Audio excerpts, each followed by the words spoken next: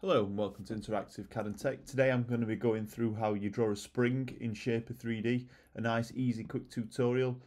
If you find this tutorial helpful, please do subscribe to my channel and let's get started. So for starters, I'm going to go on the view cube and I'm going to click round until we get onto the front plane. And then I'm going to zoom in a little bit. So I'm going to keep my finger on control and zoom in.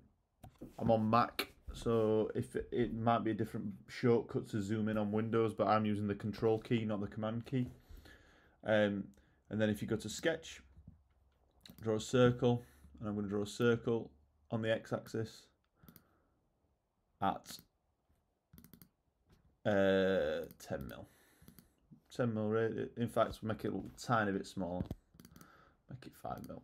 5 mil radius, and then just to make sure I've got my dimensions right. Yeah, so it's 100 mil from the center of the z-axis and the origin, and that's what I'm going to use for the center of my revolve.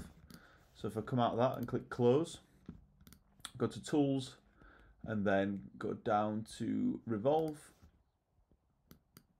click the z-axis. So if you're wondering which axis this is, if you look up at the view cube, you've got the Z indicating that that's the Z axis, and it's also blue on the front plane. So I'm going to click the axes, and then I'll click the circle, and then what it does is there's a 360 revolve around at no height. So what if I start pulling this, it does that 360 revolve at whatever height I set it to. So at the minute it's set to 125. So what I'm going to do is set the entire height of the actual spring to 200, and then it's still rotating round 360.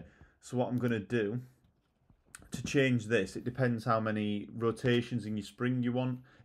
But I'm going to go for 10, so that's 3,600.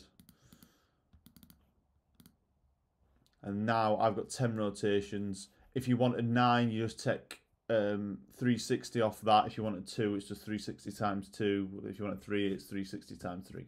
But that's a very, just tick done, and that's a very nice, easy way to draw a spring in Shapr3D. I hope you found this little tutorial helpful, nice and quick. If you have, please do subscribe to my channel to support, and thanks for watching.